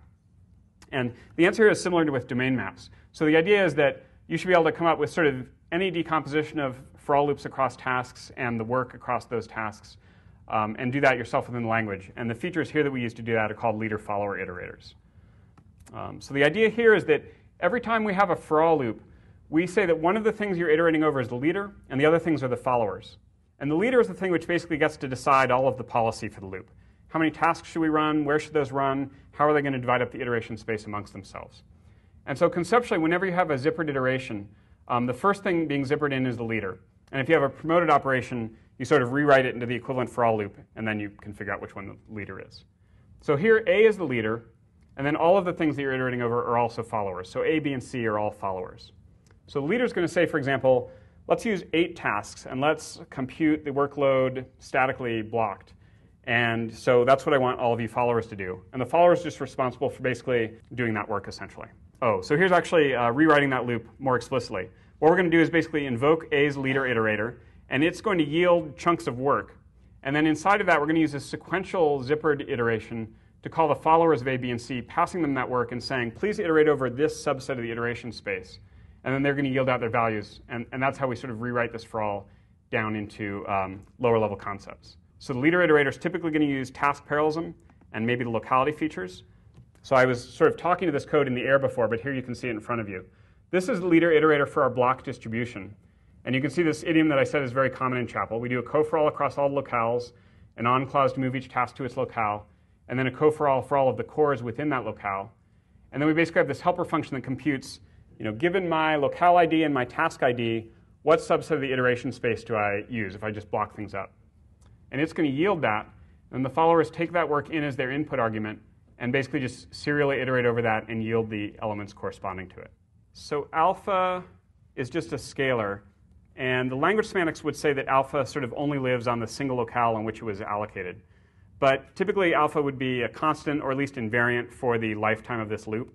So that, as an optimization, the compiler is typically going to replicate that. In fact, when it fires off this co-for-all that creates a task per locale with that on clause, when the compiler sees constant values going across an on clause, it actually passes the value along, typically with the task that implements that co-for-all. So the alpha will sort of be carried along as one of the implicit arguments to the tasks implementing that co-for-all. OK, so that's how you write leaders and followers. And again, note that we're basically implementing high-level data parallel features in the language using the lower-level features, the task parallelism, the co-for-alls, the locality control, the on clauses, and the base language, these iterators and yields and things like that. All of the data parallelism is implemented using these kinds of concepts in the language. So when we put it all together, that high-level for-all loop there is basically going to be rewritten into an inline invocation of the leader iterator, the zippered invocation of the follower iterators, and again, we've sort of gotten rid of anything that's data parallel in that statement, and now we're down in the lower-level task and locality features of the language. So again, there's sort of a question, well, what if I don't like the approach that's implemented by the leader in my loop? One possibility is you can basically reorganize the things you're iterating over and make something else the leader. So for example, if A uses a static blocking and you don't think that's a good idea, and if B by default uses a dynamic blocking or something like that, you can make B the leader. Another thing you can do is you can change the domain map of one of your arrays. So you could say, oh, well, let's make the leader array block cyclic instead of block or something like that. Each domain map comes with a default leader-follower iterator that's used when you iterate over the array. And so now you've basically ended up with a different leader-follower here. And the third thing you can do is you can write your own leader-follower iterators, either within the domain map framework or just standalone iterators. So for example, we had a colleague from the University of Malaga in Spain who basically wanted to reproduce all of OpenMP's dynamic kind of work balancing kinds of schedules in Chapel. And so what she did was she wrote them as leader-follower iterators, standalone language. So there's one called dynamic, for example, that would take, it actually takes a range, although my slide here takes an array. We've been meaning to extend it to arrays, haven't gotten there yet. So it takes a range and then a chunk size, and basically what it'll do is the leader will sort of yield out chunks of work at a time of that chunk size until all the iterations are done. So it's sort of semantically the exact same thing. And what she found was that we could get performance that was essentially identical to or very competitive with OpenMP. And the really cool thing here is that we've done that without sort of baking it into language, right? So if you had a new loop distribution policy and you wanted to get it into OpenMP, you'd have to start meeting with Branus and convince him to adopt it into the language. Then you'd have to start meeting with the OpenMP implementers and get them to implement it.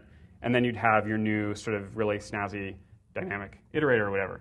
In Chapel, because you can write your own leader-follower iterators, you can create very clean for-all loops that are implemented using your schedule without changes to the compiler or the runtime and such. You do it all within Chapel.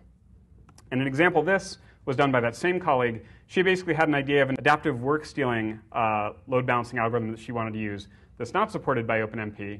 So she implemented that in Chapel and showed with some of these artificial workloads that you could get better performance than you could with the OpenMP versions. Again, without changes to the Chapel compiler, runtime, or language. So the takeaway here is that these for-all loops in Chapel can be competitive with OpenMP, and in fact, from the stream triad example I showed before, competitive with MPI as well, as long as there's not too much communication today. But rather than baking them into the language compiler and runtime, you're specifying them in the user-level Chapel code. So some pointers here. If you want to learn more about this technology, we had a paper in PGAS a couple years ago which describes it. And again, I've got pointers in the release here of both a primer example that sort of walks you through this in a bit more detail, and then you can look at the library of iterators that colleague from Malaga wrote that summer. So to pop up and summarize this whole section on domain maps we've been talking about, philosophically, Chapel has worked very hard to avoid locking crucial implementation decisions into the language. So things like how are arrays implemented, and how are they distributed, and how are they laid out in memory, how are parallel loops scheduled. The language says really nothing about all those things other than the implementation will say something in the default case. And instead it says, you can have sort of anything you can implement with lower level language, and you can specify that yourself as a user in the language. And this has really been the big research thrust of this program for the past 10 years or so. So you can go and play with all of these concepts now. And again, this is the key thing that we think separates appropriately the sort of domain scientist from the parallel expert, from the compiler and the runtime, allowing each to focus on what they do the best without kind of getting it all glommed together in the code. Let me start with a higher level. If you asked a question about how would we load balance like a for-all loop or an array over a data structure, things like that, that is really all has to be specified by the domain map itself. So either you write your domain map not to do any load balancing, much like the block that I showed you is, or you basically write a domain map that bakes some of those leader-follower iterators into it and does some dynamic load balancing either within a node or it arguably could even do it across nodes potentially. So that's the high-level features. But then there's also a question of, well, I've said that all these high-level features are implemented in terms of co-for-alls and tasks and things like that. So there's also a question about how those tasks get mapped down to threads and how do they actually execute. And the answer to that is a little bit more subtle. It's not part of the language. In fact, the language very purposefully says very little about tasks and how they're scheduled so that we don't lock ourselves into like, you must implement threads this way. In particular, if you have hardware that implements threads in hardware in a certain way, we don't want to prevent ourselves from using that. So as a programmer, typically when you're thinking about tasks and they're mapping to the threads, I mentioned that part of our runtime is this tasking interface, and that basically implements all the parallelism in the language. So you as a programmer have a decision as to which of several implementations you want that tasking library. Like our default one creates a p-thread for every task. The p-thread runs the task to completion and then looks for other tasks to pick up. But there are other versions that use like Qthreads. It's a library from Sandia. It's a lightweight user-level threading package. You can use that, and you basically inherit their task-to-thread policy. So one way to control policy is to basically switch to a different tasking implementation. But if you're really sensitive to these things, you should really know what tasking layer you're running on, and it will define how tasks are mapped down to threads. And then you can reason about that to an extent. The other thing that we would like to do, but we don't have any examples of yet, is I think I would ultimately really like a tasking layer, like Qthreads, for example, to support multiple different policies of how to map tasks down to threads. And I mentioned we want to expose task teams to the language and attach policies to those. So in the data parallel features, I've given you lots of mechanisms for controlling how data parallelism is implemented. But in the task parallel features, we really don't, other than switching your tasking implementation. And there's always been this question of, like, what's the right abstraction to hang a task policy onto? And I think the answer is a task team. So what I'd like to be able to do is say, these red tasks are crucial, and every task has to have its own thread that it's bound to until the end of time. And these blue tasks are not as crucial. They can be work stolen, load balanced, whatever. And I want them to sort of, runtime do what you think is best. And I think the task team is a very natural place in language to attach those kind of policy decisions. And so that's sort of our intention. But the interesting thing is most runtimes don't actually support multiple simultaneous policies. So we also need the runtimes to kind of step up and be able to talk about these different groups.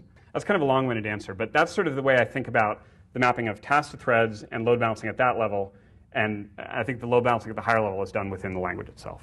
My last few slides here are basically kind of, you can tune back in if you've gotten lost. We're going to talk about at the meta level, where's the project today, where's it going, things like that. And then I am definitely not going to get to that bonus section, hierarchical locales, that I talked about earlier. But again, the slides are here, and I'll maybe just give you one or two teaser ones if time permits. So what's the status of Chapel? So we do releases about twice a year, and the most recent one was in April. It's version 1.7. And overall, everything you've heard about today pretty much works at a functional level. There are a few slight caveats, like we don't actually have any distributed memory unstructured arrays and domains yet. There's nothing in the compiler that would prevent that. Nobody's just written that domain map yet. Some of these features probably need to be improved. There's some things we didn't quite get right the first time. Some of our object-oriented features are kind of iffy. I mentioned task teams as something else we forgot about. So things we want to go back and improve, but by and large, you can sort of kick the tires and try things out. As I alluded to once or twice during the talk, there's still lots of performance optimizations that remain. Sometimes we do quite well, and I've shown you some of the good cases here, and we're very competitive with sort of conventional technologies. In other cases, we fall off a cliff. And it depends a lot on the style of application you're using, as well as, to an extent, how much you sort of tread the line that we've studied a lot so far. So what I usually tell people if they say, should I be using Chapel today, is if you have some critical application that your job or your degree depends on, probably not. But what I'd really like you to do, if you have a chance, is to kick the tires, try out some idioms that are sort of come up a lot in your code, and sort of see if you like what you see, or in particular, help us course correct if you think we're doing something wrong. But if you have something that you're working on that's not performance critical, or you're not going to lose your job over, you have some time to play around with things, this is a great time to kind of try things out. I mean, you can do almost anything the language wants you to do today. It's pretty cool, because it's taken us a while to get to this point. The other thing is, I know some of you are in the education business here. If any of you teach classes in parallelism, I think Chapel is really great for education. And in particular, so I used to say, if I taught a parallel class, these are the things I want to cover. And then UW actually made me put my money where my mouth is. So last winter, I taught a class, and I wanted to cover all these topics and then some. And when I think about it, we just don't have many good technologies for teaching all of these things, and in some cases, not for teaching any of them at all. Right? So you want to teach about data parallelism, task parallelism, concurrency, synchronization, races, performance tuning, distributed memory, shared memory. What are you going to use? Like, MPI is not that educational. OpenMP, no offense, is not that good at large-scale things. So you can pick different technologies for different aspects of this, but if you wanted one thing to use for your whole course, you're kind of stuck. And I think Chapel could really play a big role here. So in my class, I used Chapel, and I also used conventional technologies. So I would teach them MPI and then Chapel, OpenMP, and then here's how you do that in Chapel. And for a lot of the things, we made them do one assignment in each technology, but then we would give them their choice for a third. Like, you can do this one in either OpenMP or Chapel. You can do it in either MPI or Chapel.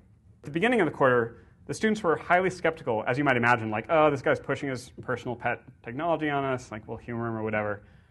And there's a lot of skepticism about it. But by the end, when we gave them a choice, like, it would split 90-10. 90% of the students would do it in Chapel, and 10% would do it in the conventional technology. That's how much they enjoyed it, found it useful, and allowed them to focus on sort of the core concepts and not all the details of parallel programming. So that's my advertisement for using it in classes. Here's a family portrait of the Chapel team as of last summer. We haven't taken one yet this summer, but we need to. Here's the broader Chapel community, and this is a pretty big laundry list. But the point is there's a core team at Cray. We're currently 7 or 8 people, and we're trying to grow it up to about 12. But then both domestically and internationally, there's a large community, again, of academics, national lab people, a few people in industry, working in a lot of interesting areas that we don't have time within the core team to do. So again, something to refer to offline. If there's a collaboration area that you think we don't have covered and you think would be interesting, we're always open to new collaborations, assuming they make good mutual sense. So what's next? We've kind of just wrapped up HPCS in the past 9 months or so. And so we're now looking forward to kind of the next 5-year period. And our main goals here are to harden our prototype implementation to be production grade, basically make it so that in 5 years I can say, yes, you should be using Chapel for your crucial application or dissertation or whatever. And the main things here are improving the performance and backfilling any features that are lacking or missing. We also need to target these more complex and modern compute node types, things like GPUs and mics. These weren't part of the HPCS program, so we're kind of behind where we'd like to be there, but we're catching up as quickly as we can.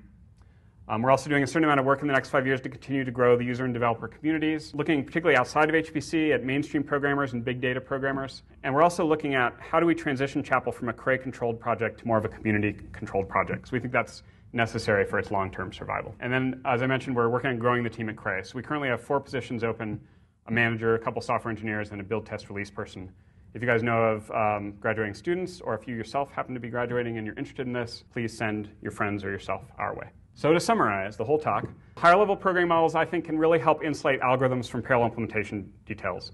Let you focus on parallelism and locality and not focus in every line of your algorithm about how to map it down to the machine. But you can still do that. It's just in a separate part of the code. We think through this, Chapel can greatly improve productivity, both for current and emerging HPC architectures and also in mainstream parallel computing. So if you want more information on Chapel after today, there are a couple of web pages here. The first one has kind of high-level overviews, papers, presentations, language spec, things like that. And the next one's where the code is actually hosted, where you can download the release. There are a bunch of public mailing lists there as well, which are shown in green down here. So I've shown the main mailing aliases down here. And if you want to go read 1 or 2 things about Chapel, these are sort of my suggestions. These are 2 overview papers that were written in the last year or so. This first one is higher level and shorter. The second one is more detailed and actually goes through a lot of these themes and concepts I talked about in today's talk. You could view this almost as the paper version of this talk with more detail. And then if you really like my philosophies, if you're not sick of them after 2 hours, last year one of the guys at Argonne twisted my arm into writing this series of blog articles that ended up being called 10 Myths About Scalable Programming Languages. So often when you're me and you're going around talking about parallel languages, everyone's going to tell you why your language is going to fail. And that's reasonable because, of course, getting languages adopted is an uphill battle. But a lot of the technical reasons people give, I think, don't hold up. So I think a lot of getting a language like this to succeed is deciding that we as a community want a language like this to succeed.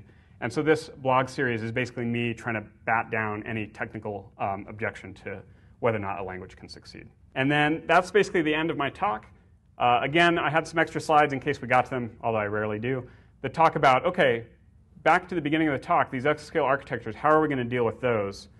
And the short answer is basically we're going to take that locale concept we had, make it hierarchical so you can talk about realms of locality within locales, and make the specification of that nesting another thing that a user can specify. So in the same way that you can specify a domain map today or a parallel iteration schedule, you can say, this is the nested block diagram I would like to use to represent an Intel mic or an NVIDIA echelon or something like that. And what you would say is, here's how you run a task on that sublocale. Here's how you allocate memory on that sublocale. The compiler targets that interface, and suddenly we're running on those. So that's the work we've been doing currently, is basically taking a bunch of stuff that's baked into the compiler and runtime about locales and moving that out into Chapel code, much as we did the arrays and iterators. If you want to know more, there's a bunch of slides after this about that. So let me stop there, take any last couple questions if there are any.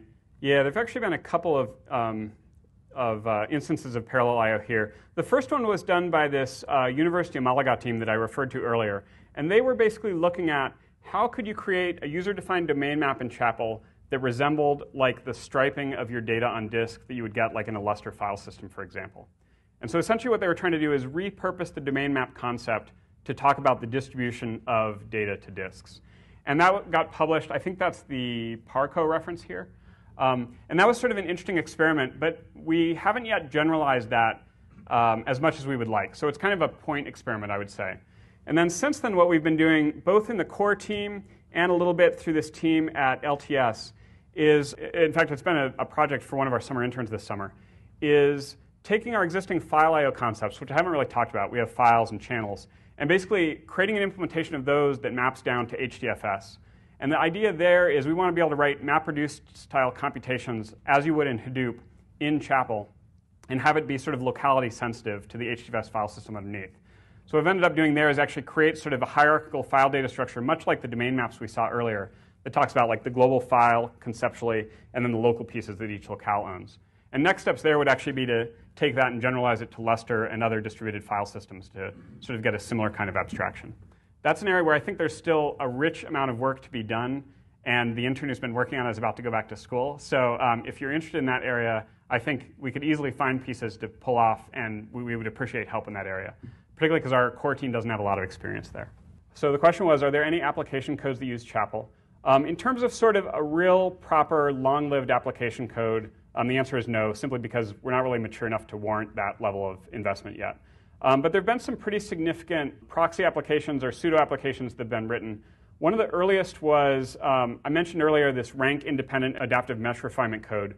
We had an intern who knew AMR really well, didn't know Chapel really well at all, and we didn't know AMR very well. So we said, why don't you come in and see what you can do? So over the course of the summer, he basically wrote an AMR framework, again, rank-independent in Chapel, and ended up really happy with the way the multidimensional domains and arrays and things sort of allowed him to express that very neatly. Kathy had some good stories from Titanium. We really would like to do sort of a cross-language comparison there. And then since then, we've looked at the Lulesh proxy application from Livermore, and this summer we have a student looking at the MiniMD proxy application from Sandia, and those are sort of the largest codes that we've done so far. It may be that users are doing bigger ones that I don't know about and not telling us about it, but I would be suspicious at this point, just given the level of performance. Yep, thanks very much.